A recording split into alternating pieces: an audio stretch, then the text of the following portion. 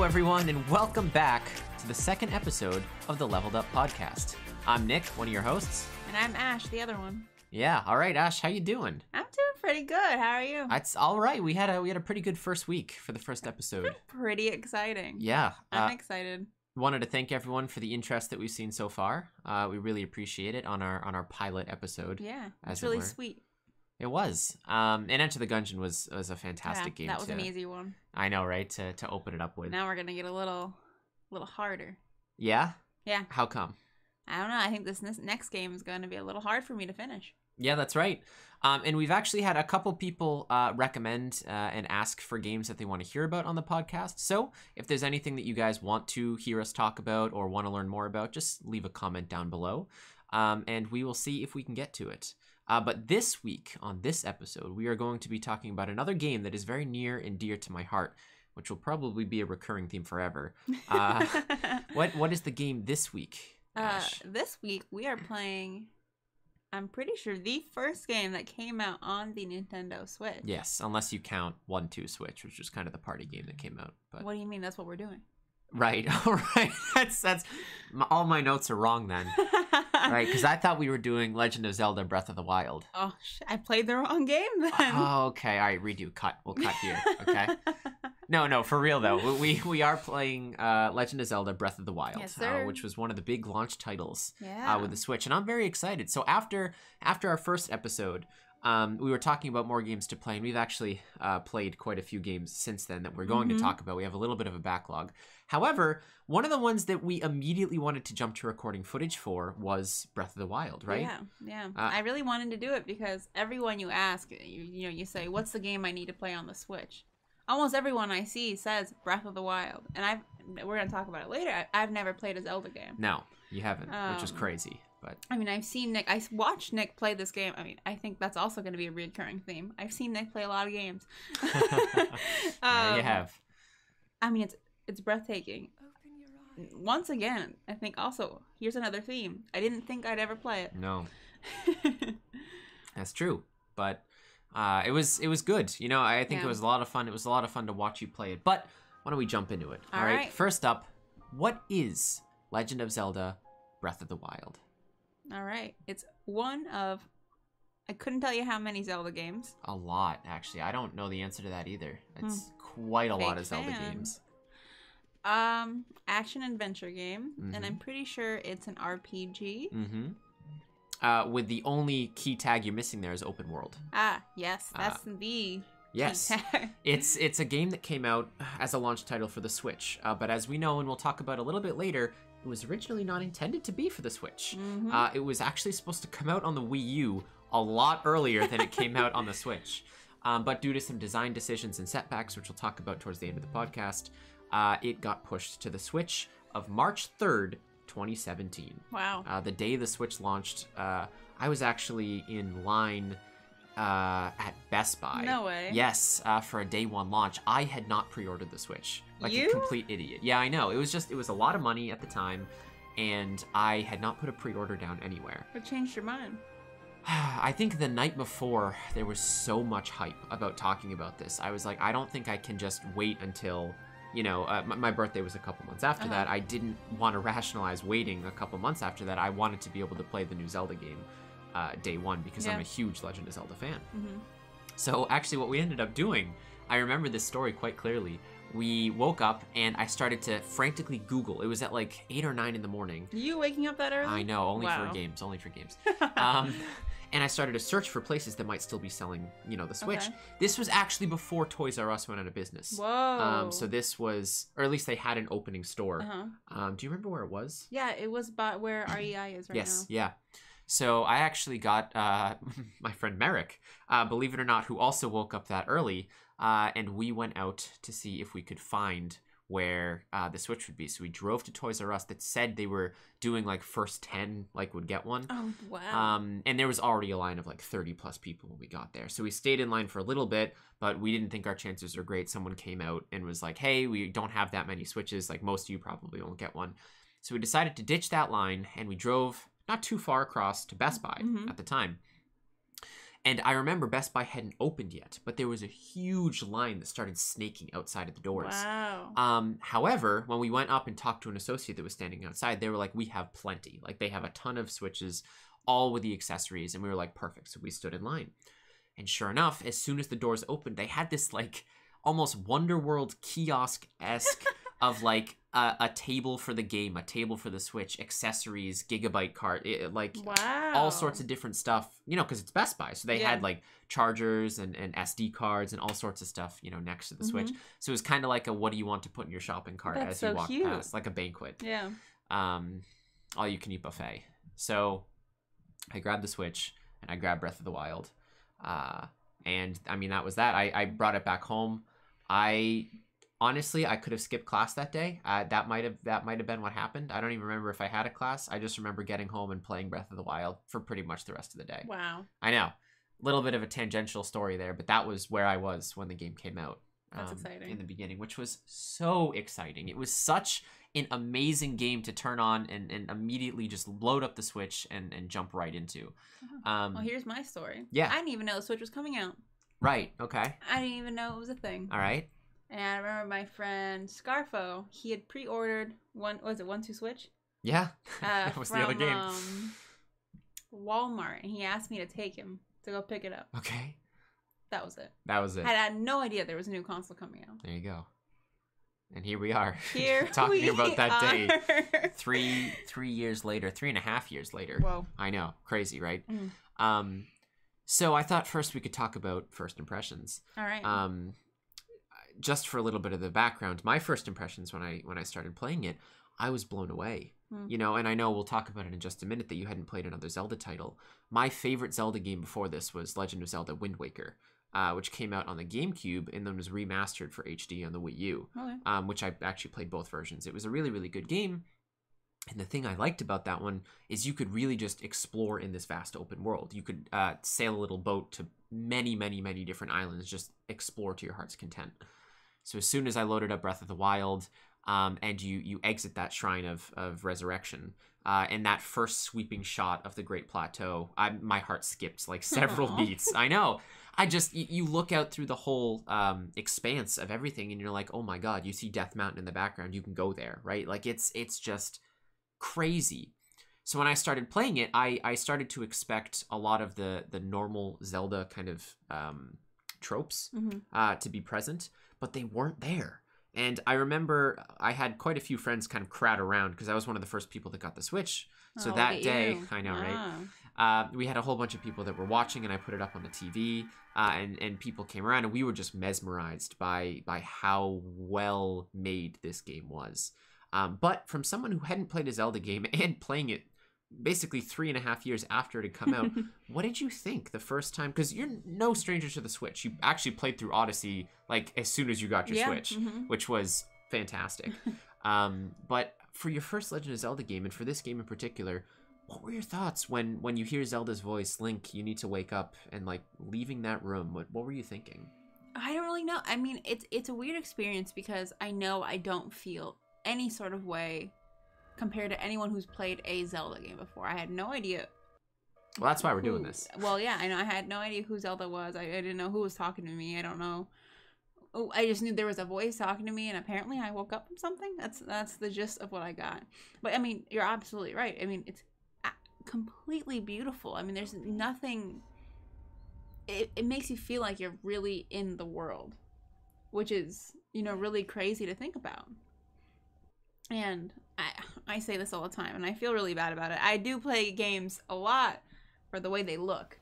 I love when things are captivating. Like when it catches my eyes, I'm here for it. And the amount of detail that went into that game, well, no wonder it was delayed 4 years. Yeah.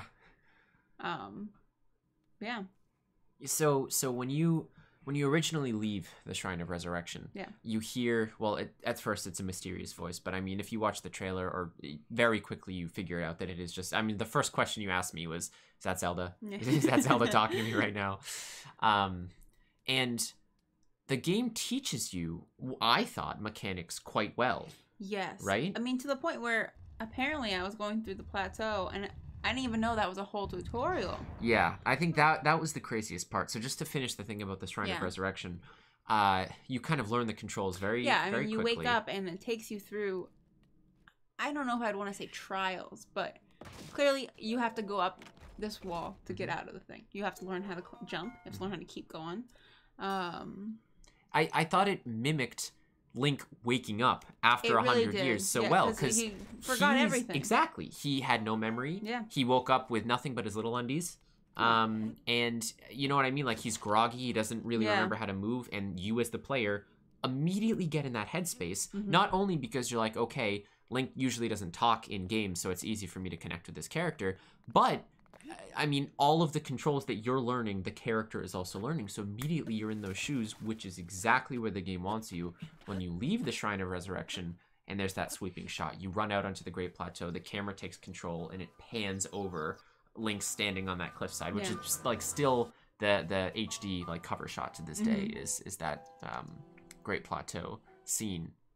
But after that, as we were kind of running through, you started to go through a lot of the Great Plateau challenges, trials. You met the old man. And I remember maybe like an hour in, we were talking, and I said, yeah, I mean, just keep in mind, this is just the tutorial. Like, you're going to have so much more to do as soon as you're done with it. And you looked at me, and what did you say? What? You were...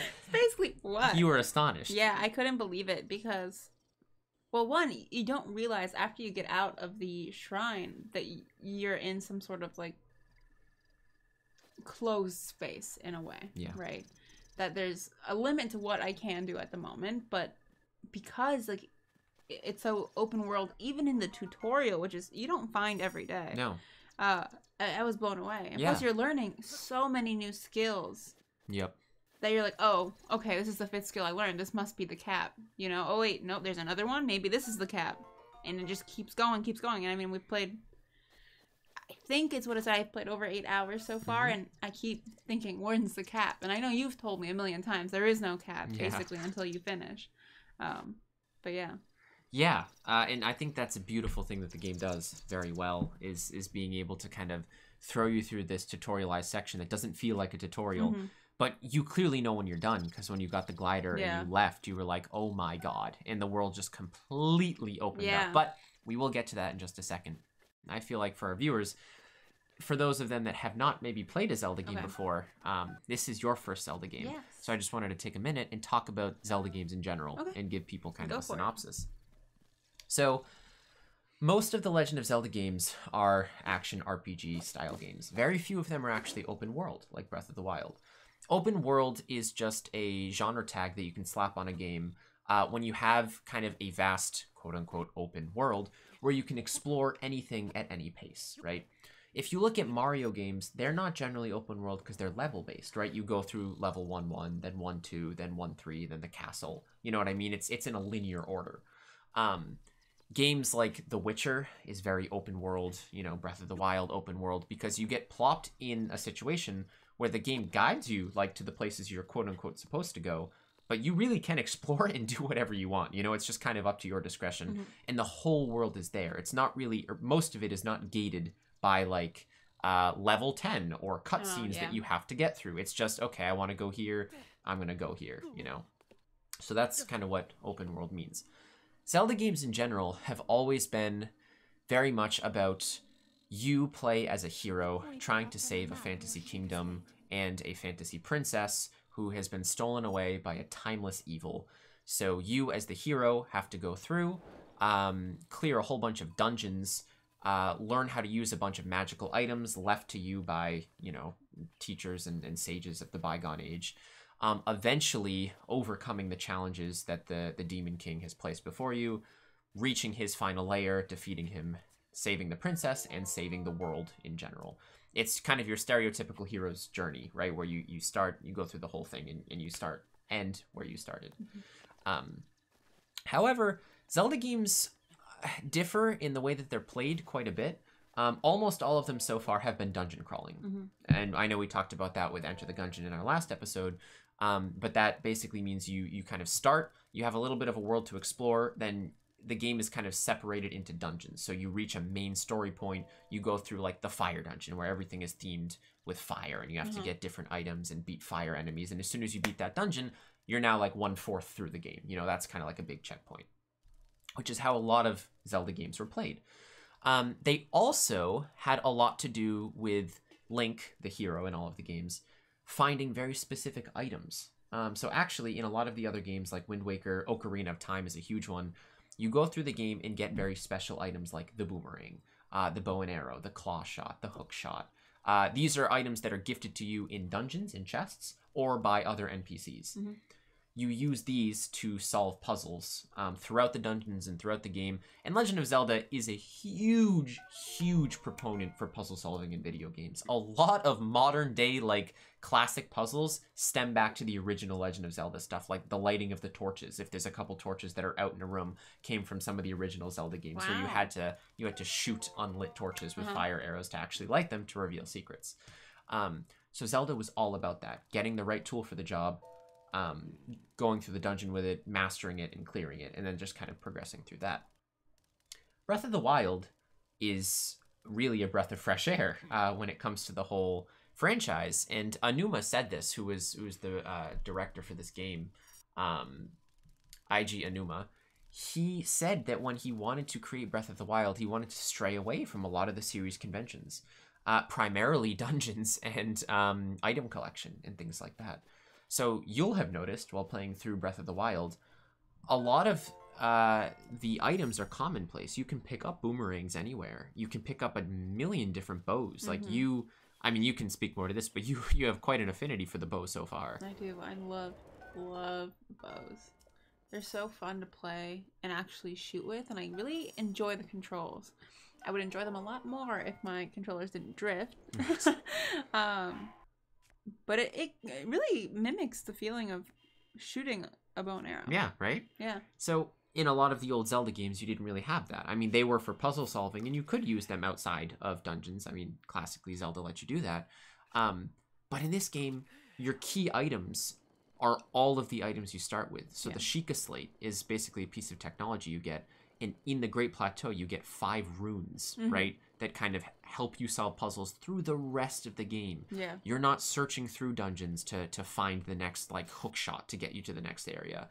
Everything you need is given to you right at the beginning of the game, right? You have the 2 different bombs, which allow you to basically explode things in a various number of ways. You have Cryonis, which is used to freeze water.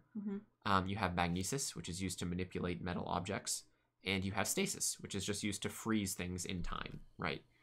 That's it. Those are all of your puzzle-solving skills, more or less throughout the game. There's a lot of nuance to them, and you do unlock different stuff later. But as for, like, old-school items in Zelda game, this is all you got, you know? Which was a huge turning point in the Zelda series, because getting every item you need at the beginning of the game and then just saying, how far can we take this now that players know how to use it was crazy. You know, it was a complete turn on its head from the rest of the series. So this being your first Zelda title, I mean, how do you feel about that? I like it a lot. I mean, obviously the first couple shrines are a lot easier. I mean, you have to learn how to use all of your runes and things like that. But once you start finding shrines in, well, I'll just say in the wild. Yeah. Because every shrine is so different, and I'm assuming randomized. No. No? No. Don't listen to me, I guess. They're all very specifically designed. Okay. It's in the fact that, like, when you walk into one, you don't know what you're going to have to do. Yeah, You don't know what you're going to have to use or how you actually need or want to do it. I mean, there was one that we did that, it was the time-stopping one? Oh, yeah. Where I was supposed to stop time on, like, a huge ball that was in my way. Did not catch on that, and I just ran to the other side and threw a bomb arrow at it. Yeah. And that was how I solved it. I know. I remember that. Yeah, you were supposed to use stasis to freeze it, get momentum to swing it over, and then you were able to just shoot it with a bomb arrow instead. Yeah. You know. But I think we should freeze real quick. We haven't actually talked about what shrines are. Ah, good point. What are shrines, Nick? So, shrines are Breath of the Wild's equivalent, kind of dungeons. Yeah. So speaking onto older Zelda games to now, older Zelda games always had a very significant style of dungeon. You had the forest dungeon, everyone's favorite water dungeon from Ocarina of Time, which is legendary for being the worst dungeon in almost any video game ever, unless you start to count Dark Souls and things. But these aren't really dungeons in Breath of the Wild. They're more like trials, right? Yeah. So they can be called mini dungeons, I guess. They're these little shrine-like entities that exist throughout the map. There's 120 of them. You can go through, Link can go into them, and each one has basically a different puzzle that you have to solve using the runes that you got given at the start, or just your ingenuity. I guess so. Which is very, very cool. So now, speaking to your point, a very, very cool thing that we've actually talked about quite a bit is the shrines can be solved in so many ways, which again really differs from the series line, because almost always in a Zelda game, it's about logic puzzle solving. You get an item, how can I use this item to solve the puzzle? Okay, I have to do this, then this, then this. I figured it out, I solved the puzzle. In Breath of the Wild, the world is your oyster. You can sit there and be like, okay, here's the logical way to solve the puzzle. I have to freeze the water so I can walk over it and jump to the next platform. Or you can say, you know what, I don't want to do that. I'm going to put a bomb down. I'm going to blow it up so I fly into the air and glide to the platform. You can solve it in so many different ways. Exactly. And what was that like for you? Hard. Honestly, I like being told what to do, and I like a clear cut of this is how you have to complete something, even though it frustrates me to no end. But it's really fun when I don't realize what I'm doing, or when I don't realize it's the quote-unquote not right way to do something. Right. Where it takes away the, oh my god, what does this game want me to do? And lets me be like, okay, Ashley, how do you truly think you need to solve it? Exactly. Yeah, it's really interesting. You step out of the game mechanics and okay, I guess a fire arrow would light a torch. Or you can be like, okay, legitimately, in real life, lightning strikes metal, so I wonder if that would persist. You know, you really have to think about that. I think that's something you talk about all the time when I'm playing, is that you can you do anything in the game just like you would do in real life. Yes. So one of the coolest design principles that Anuma really wanted in the game is for people to be able to experiment, which nowadays in games is not a huge thing. In sandbox games, it is. Like if you look at something like Minecraft, the interaction between a lot of the different items and blocks is huge, or a lot of other sandbox type games. But in an action RPG like Breath of the Wild, to say, okay, what are some things that could happen in real life? You know, what are players' natural instincts when they're faced with this kind of problem? For example, right, you can have a lot of doors in Breath of the Wild that can be opened in a multitude of different ways. For example, some of them that are metal, you can wait and trigger switches and do as you would in a video game, or you can say, okay, these are metal, so I know I have a magnet rune. I'm just going to pull the metal with a magnet, shove something inside of the door frame, and then it won't close anymore, right? That's which you can 100% do. And I think one of the coolest shrines, which you have not gotten to yet, is I don't remember which shrine it's called, but it's the shrine where you have to create a chain of electricity from one point to the end, which powers an elevator, which takes you to the end of the shrine. So what the game kind of wants you to do is take these little electric cubes, move them around with your magnesis to flow electricity between them. However, if you're feeling particularly clever, you can just drop all of the metal weapons you're carrying and use those to conduct the electricity instead. So if you have a whole bunch of swords on you, you can just drop them on the ground, move them with magnesis into a chain, and the electricity just travels straight through all of the weapons, which was a pure stroke of genius on their part. Because, I mean, you think about it you can solve it the way the game wants you to solve it, but I have other tools at my disposal, right? I have these metal objects, so why not try and use those? Yeah. Which is an absolutely super, super cool thing to talk about. But I think the perfect segue there is to talk about what many people consider the downside of Breath of the Wild kind of evolving from the Zelda tropes, was the story. So I know you haven't encountered too much so far, but you've actually encountered the brunt of it up front, because most of the story is actually told up front in the game. And then it's told throughout the memories you find through the game, and then you have some cutscenes towards the end. But before I say my piece, I want the viewers to know, and I would also like to know, what have you thought of the story so far, the storytelling? You know, what can you tell us about the story of the world? I really enjoyed it. I mean, I get the gist of it. You know, there's this. I'd like to say entity, but it's all. I don't really know what it is. Calamity Ganon, who takes over Hyrule. And that's like basically it. And then there are like these fighters that try to fight it. 100 years later, here you are. But what I really enjoyed about it is that because obviously you as in Link, you lost all your memories. So you're just encountering these stories, these people. You're learning about what happened. And in most games, it's kind of like, oh, this is like a little flashback, or someone in a storyline will be like, oh, remember when you did this? But this is like truly, if you know nothing about what happened, that's what they tell you about, which I enjoyed a lot because it just helps you take in that information a lot easier, and you kind of start to understand obviously what happened. But then like you run into the old man, find out the old man is Zelda's dad, and then unlocks another piece of the puzzle. Yeah. And then you run into Impa, yeah. My bad. And she brings you into another piece of the puzzle. So while in a lot of other games it's kind of a brunt force. I can't speak. That's fine. It's forced upon you in the very beginning of, this is the storyline. Yep. Learn it. Or, you know, maybe you just... other stories, they don't even tell you what's happening. You kind of just have to figure it out yourself. But this is a kind of slowly learning the storyline along with slowly learning your skills. Which I find really interesting. Because the more people you talk to, the more you learn about your background, the more they help you master your skills. Yeah. I really like that you said that. I think that was a really good way to put it.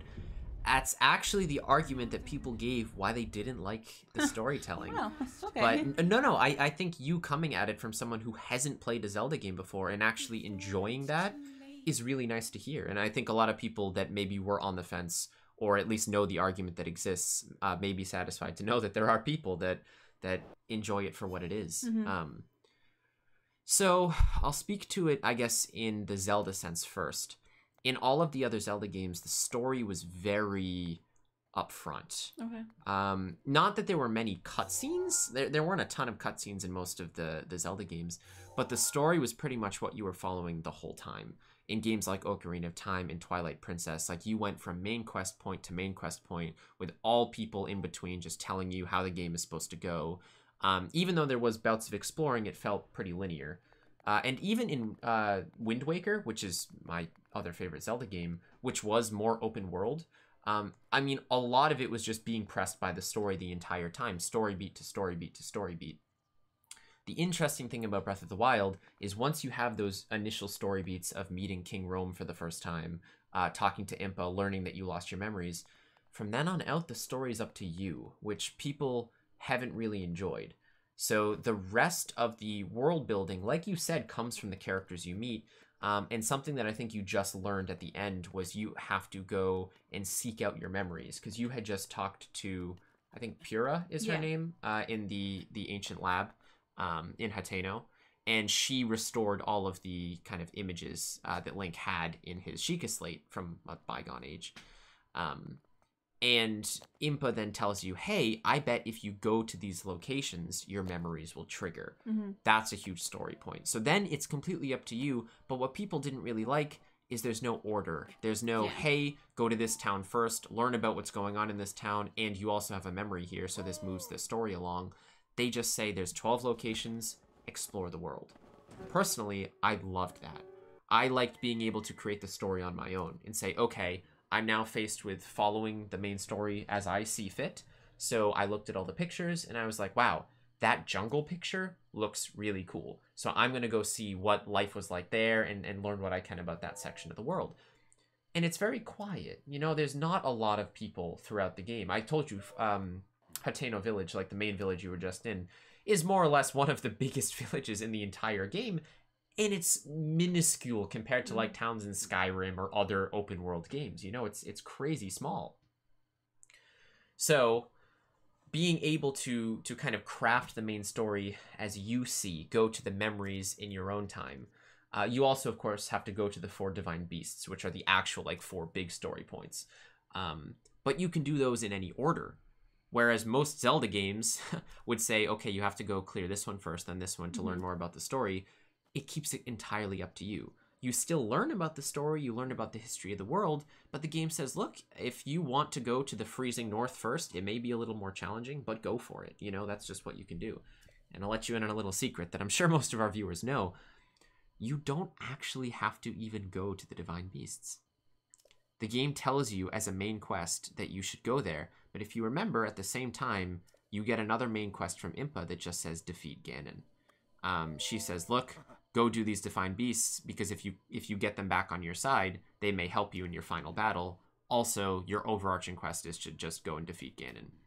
If you so desire, you cannot visit a single divine beast and go straight for Ganon in the center of the map. Yeah. Can you win? You can. There are speedrunners who can clear the game unbelievably quickly by jumping off of the Great Plateau, making it to the center of the castle, and defeating Ganon with some really dumb tactics. Or clever use of game mechanics, I shall say. So a lot of people don't like that. A lot of people really thought that the story should be a little more hand-holding, and I understand, you know, because a lot of other... the thing about open worlds is they tether you to the world by continuously telling you about the world, right? Yeah. Saying, look, this world is huge and there's a lot of different races and creatures and monsters, but you don't have to feel overwhelmed because we're going to walk you through it step by step. Whereas Breath of the Wild is like, okay, here's your overarching stuff. You figure out everything for yourself, right? But it really is a breath of fresh air. Yeah, I think for me, I mean, like I said earlier, I really enjoy games that tell me what to do, that tell me what step to make, when to go somewhere. And I think Breath of the Wild kind of hits my sweet spot, where it's just enough information where I feel like it's telling me what I need to do and I need to go somewhere, but it's not forcing me to be like, oh wait, actually I see this really cool like alleyway down the way. Maybe I'll go check that out. And I don't feel bad, I guess, for checking it out. No, totally. And I think the difference that a lot of people have to remember when making this argument for the game is Breath of the Wild couldn't have told a story in another way, or it wouldn't have been Breath of the Wild. Aonuma wanted the game to feel new and exploratory. He said he really wanted players who were familiar with the Zelda franchise to almost just relax, to open up this game, not feel overwhelmed, and do things at their own pace. If the game had any other kind of story, which it could have more cutscenes, it could point you in the right direction at all times and say, this is the order you should clear everything, it wouldn't feel as open and exploratory as it does. And because of that, all of the other mechanics of the game are so much more heightened. The exploring aspect of the game, being able to climb up to super high peaks, finding all of those towers which reveal parts of the map, if you knew the point that you had to go, or at least the general story being pushed, you know, from you, it just wouldn't feel as open. Which, you know, a lot of people don't like, and that's totally fair. You know, a lot of people need more of a tether to the world. But I really appreciate how Aonuma approached it and basically said, look, the story is going to be there, but what the game is really about is the players interacting with the world, not interacting with the story that we gave them, right? And I will say, you are a special character because you are the kind of person that needs and wants to 100% a game. Like, you want to find all the secrets. That is very true. You want to find everything hidden under anything in a game. And this a game made for someone like you, where, oh, let me pick up this random rock. Oh, and there's a Korok. A Korok. Yeah. You know? I'll tell you, it's also my worst nightmare, because you know that there are hundreds of thousands of things that you're never going to discover because of how well you just watched a video the other day that you had no idea. What was that? You told me that you had no idea there was this... Oh, there it is. I don't remember. I was watching a video. I think it was Nintendo Black Crisis, actually.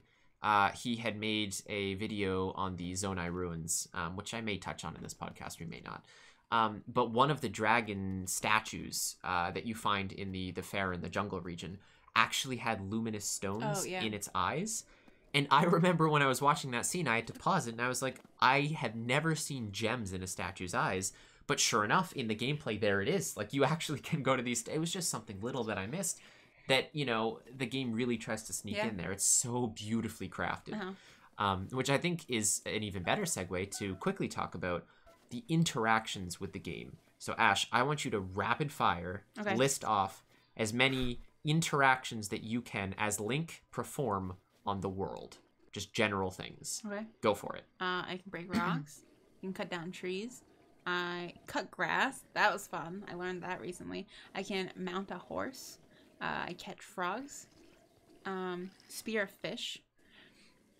Ooh, you got me. What about the boats? Boats. The raft? Oh, I haven't actually been on one, but you can actually get on all the rafts and sail on the rafts, which is pretty cool.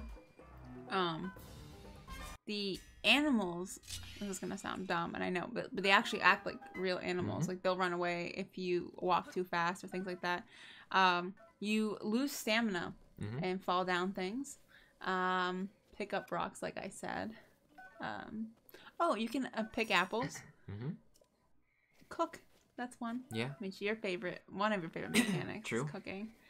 They're pretty much limitless, right? Yeah. And those are just some of the actually. Hey, I will say I only played for 8 hours. No, so. Yeah, those are some of the first level interactions. The more you interact with the game, and I will honestly say the different types of arrows you get. The more interactions you can perform on the world. For example, when it starts raining, it becomes way harder to climb. Oh my gosh, yeah. That is probably one of the most frustrating things in the entire game. Or even the concept of when you go into a different environment and your body feels the effects of that environment. The temperatures and stuff like that, yeah. I don't know if you remember that Octorok you killed, the octopus, towards the beginning. So he drops something called an octo balloon, which you can actually attach to anything in the game, and it makes it float. What? Yes. So this now unlocks hundreds of interactions of putting an octo balloon on an explosive barrel, letting it fly high up in the sky, luring an enemy, and popping the balloon. Yeah. Like, the amount of stuff that you can do in the game, limitless. Those little slime blobs, choo-choos, that kind of run around, their jelly is actually highly elemental. So if you strike it with a different type of arrow, it will turn into that element. So like an ice jelly or a fire jelly. Then strike it again and it will explode in a burst of elemental damage. So if you set up a whole bunch of ice jelly, shoot it, all the enemies around you will freeze solid into ice cubes. Wow. Absolutely ridiculous, Spoilers. Right? Yeah, I know, total spoil. I told you. I told you there'd probably be spoilers for this, but just, it's absolutely ridiculous, the amount of interactions that they put in this game. If you think that it may even be an option, it is an option. One of my favorites is you can actually leave meat for several animals like dogs, and they will eat it up and follow you around. That's so cute. Which I is have super, to find a super dog cute. now. Yeah. So, I mean, that's just some of the interactions, but it really goes to show you the care and time that they put into this game because the world feels alive. It feels real when you have to sneak up on a bug or cut down some grass to get different ingredients for cooking. Or, here's a great one. You actually tried attacking one of those mining stones, like a big crystal, with a sword when you first saw it. Yes. And you slashed at it maybe 3 or 4 times, and you were like, am I supposed to be able to do something? It's sparkling. And next to it, I kind of hinted that there was a hammer. You picked it up, and the mine stone broke in 1. Yeah. So, I mean, the fact that different materials have different breakabilities depending on what tool you're using. You can chop down a tree with an axe. You can cut down stones with a hammer. I mean, they thought of everything, right? They really did. Which I think is fantastic. But speaking of weapons, I just wanted to get your opinion on the combat and controls. Because I know in the beginning, even I thought it was really overwhelming. Like, they tell you how to switch bows, switch swords, shields. So what did you think? I think I lucked out by having you next to me for almost all of my playing so far. Sure. In case I forgot something or I couldn't remember how to do something, you were there to help me. I find it super interesting. Whenever I play any game, I really gravitate towards the swords, the very close combat weapons. Okay. In this game, I absolutely adore a bow and arrow. Like, I would prefer to fight that way, and I do. I mean, I try to go out from the other side. I headshot someone, and we call it a day. Super overwhelming to learn, but I think you take the grasp of it very quickly. Okay. Because you also So they teach you all of the basic combat mechanics Yes. on the Great Plateau, the tutorial, for lack of a better word. Yeah. Which is shooting a bow, equipping different weapons, switching shields, switching arrows, switching bows, switching swords, dropping weapons, blocking with a shield. But it's not until later you actually can learn the perfect dodge, Yeah, which opens up a world of... I recently learned that. I think within the last hour that I played. Yep. Let me tell you, it's going to be a hard one to actually master. It took me so long to get through that shrine. Yep. That I don't know how I can do that in a battle on the fly. But I guess at some point I'll get figure used it to it. out. But not only... There are so many more hidden skill mechanics that you will I'm learn sure. with combat. Which just makes the game so fun because from a new player perspective, like you said, you can just pick up every bow you see and headshot your way through the entire game. At A level, so much simpler. As you dig deeper, you get to level B and level C. You find out that you can parry, you can perfect dodge, you can do all of these crazy things that if you watch some people play it on YouTube, your mind is blown. Like some of the top Reddit posts on r/Breath of the Wild are people just flipping over some of the harder enemies in the games called Lionels, slowing down time, like raining death from above. It's just, their mastery of the control is absolutely crazy. But yeah, I just wanted your opinion on that because when we were playing together, it's a lot to take in, but you picked it up pretty quickly, right? I thought so. At least you kept saying that I did, so it made me feel a lot better. But I know you're biased, so. So, speaking of weapons and killing things, hunting things, Sure. one of the biggest parts of this podcast I wanted to talk about is actually something that I learned relatively recently, even after having played the game for 3 years. Yeah, I didn't beat Breath of the Wild for a long time. I played 170-ish hours of it. But I tried to 100% most of what I could. I did not get all of the Korok seeds. Ooh. I couldn't bring myself to do it. But I was actually in a position to finish the game. I had played the game for about 1.5 years, maybe 2 years, and I just didn't want to finish it. I have this thing where I don't like endings in anything, especially games. So I just kind of put it down. And eventually, maybe like 8 months ago or something. Yeah, it was this winter. I finally picked it back up, and I was like, this game was perfect. Too perfect to not just finish, so I did. But I learned recently something that the game does almost invisibly that I wanted to poke your brain about. So I don't know if you've noticed yet, but some of the enemies have different colors when you're fighting them. Nope. On the Great Plateau, you have the red bokoblins. You know, they're all red. Yeah. And then as you leave, you might have noticed some of them are blue. Yeah. Okay, I don't know if you've gotten to the point in the game yet, but some of them can also be black. Nope. And then silver. Nope. Okay. So, I always thought this was tied to some kind of invisible, like, as you get further in the game, the enemies get harder. So the different colored ones have more health. Yeah. They can do more damage. They can wield different weapons, that kind of stuff, right? You'll notice that as you go further and further from the center, you'll find those harder enemies, different colored enemies, stuff like that. And I always thought, okay, well, maybe the game knows as you progress through the story, as you beat divine beasts, you know, the game just gets harder around you because it feels like the world starts evolving with you. You start to find stronger weapons in chests. But the weird part is if you go back to the beginning areas that you've already been to, all of the enemies there are also stronger. So that starts to make you think, okay, well, I guess it's not area specific if all of the enemies start getting stronger. So I learned recently in an excellent YouTube video by Croton on YouTube, there is a hidden XP system in Breath of the Wild.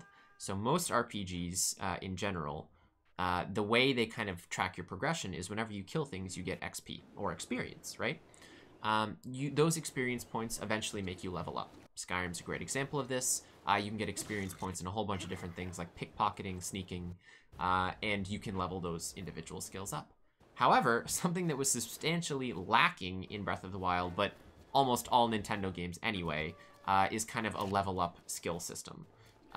That just, you know, it was never present in any of the other Zelda games, so why would it be present here? However, due to data mining, and I will put the video in that little iCard in the top right if you guys want to go check it out, people found out that there is actually a tracked XP system in Breath of the Wild. And it is really complicated, and I would recommend you just go watch the video to figure it out, but basically it boils down to each enemy you kill does give Link an amount of XP. Hmm. It just doesn't show it anywhere. There's no XP bar. There's no way to actually tell. You just, you know, killing an enemy grants you X amount of XP. Once you have a certain amount, Link levels up, just like you would in any other RPG. As soon as Link reaches a certain level, all enemies start getting replaced with harder types. Okay. So the reason that they say in the video that you feel almost as if when you beat story points like Divine Beasts and stuff, the game gets harder is because clearing the bosses in the Divine Beasts actually give you like 300 XP points, which is a crazy amount, right?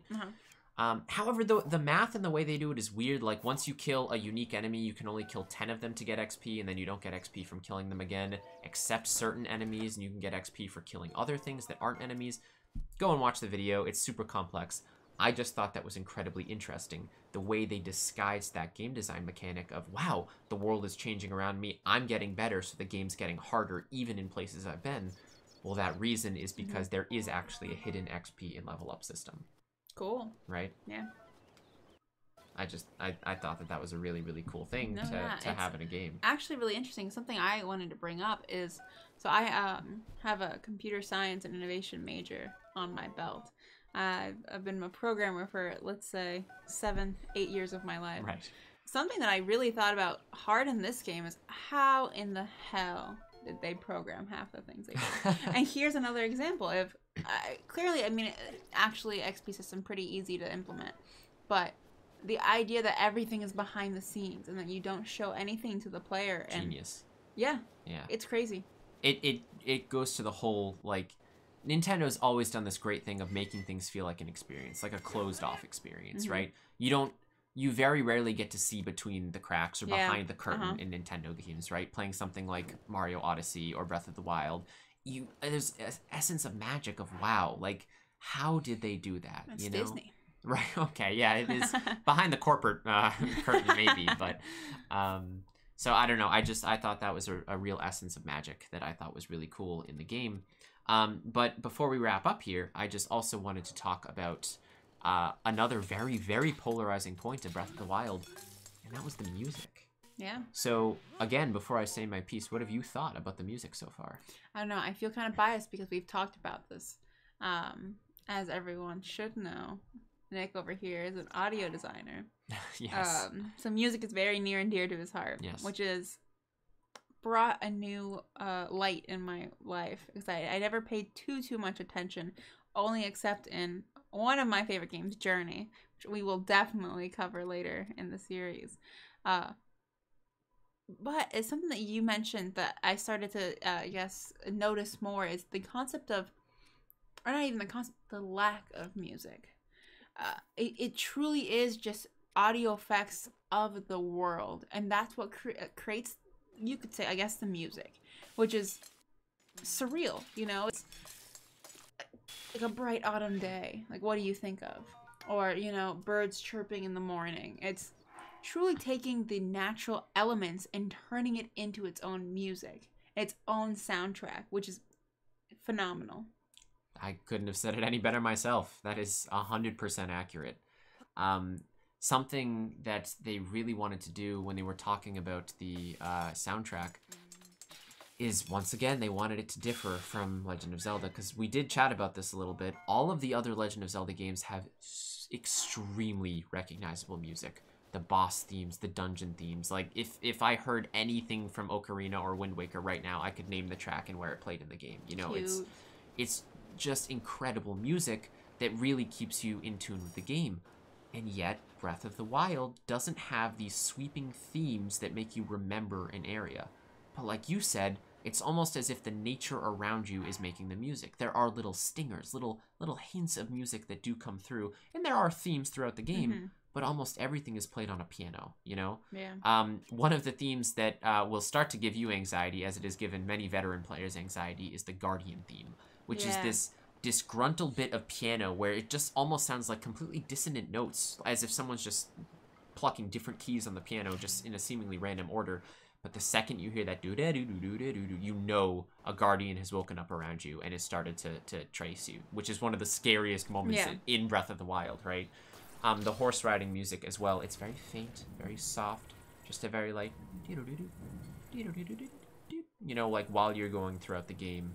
And then of course the cooking music. Right, the kind of little cooking stinger love it. that plays as well. It's so subtle, but it fits in with the theme Yeah. of the game of just breath of fresh air, naturalness, you know, that nature around you, which is very cool. Although I will say I really have missed the sweeping themes from all of the other Legend of Zelda games because they are just so memorable. You know, listening to Legend of Zelda 25th anniversary like soundtrack is just absolutely incredible to hear what all of the music has gone through all of the years. It's so well orchestrated. And then the lack thereof in Breath of the Wild.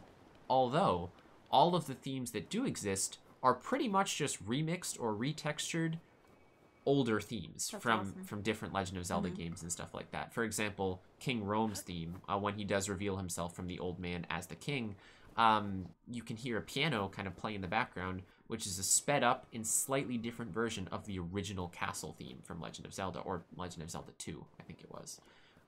Which is super, super cool, right? It's a throwback to the fact that he is the king of the castle, because that is the castle theme. So subtle, and unless you're really looking for it, you know, you wouldn't hear that it was there. But I think they did a really beautiful job with the way that it sounds.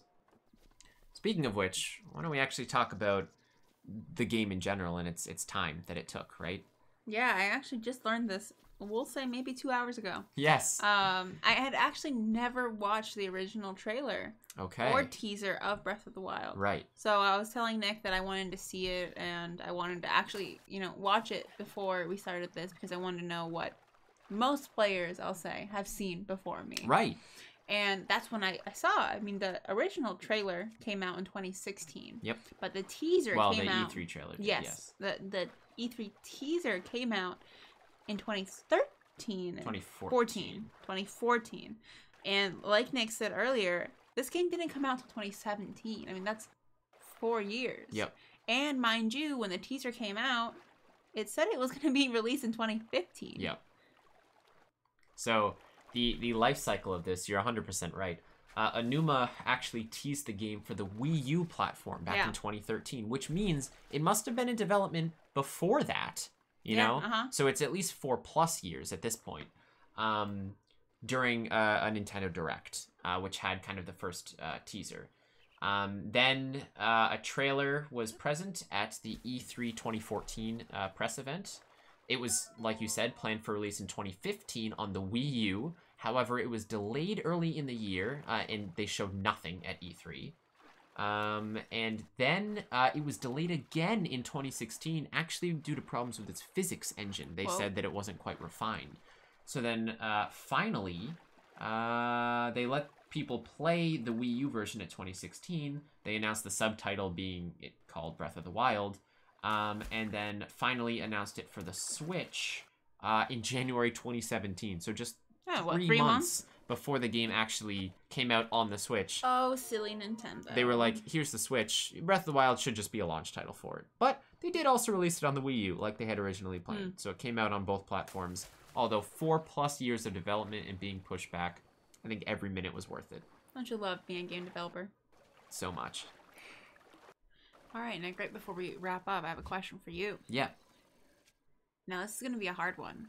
What is your utmost favorite aspect of this game? Topping everything. Why should other people play it? Why should other people play it? Definitely because you can cook. I think that is probably my favorite feature in almost any video game. I think you know me by now.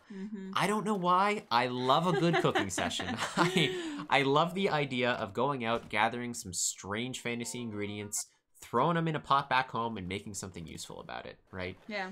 In all actuality, I think the exploration in this game felt new. It felt like no other game I'd ever played when it came to exploration. If you really want to get lost in a world that is seemingly ancient, natural, and yet teeming with life, you know, this is the game for you. Exploring hours and hours on end, just living in this world.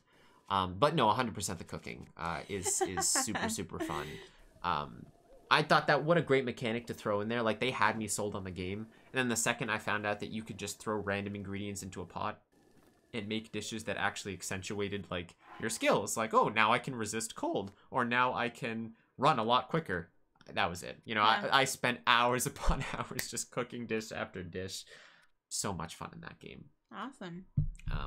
But that is pretty much Breath of the Wild in a nutshell. As a final closing note, they are coming out with a sequel. Oh yeah, and a prequel. And a prequel. At the time that this podcast is being recorded, they recently just announced Legend of Zelda Age of Calamity, which is a Hyrule Warriors style game, which, long story short, is basically based on the Warrior series, which is a type of game where it's 1 versus 1,000 gameplay. Basically, you play as a hero and fight hordes and hordes and hordes of enemies at the same time as they attack your keeps and castles, and you have to command commanders and stuff like that.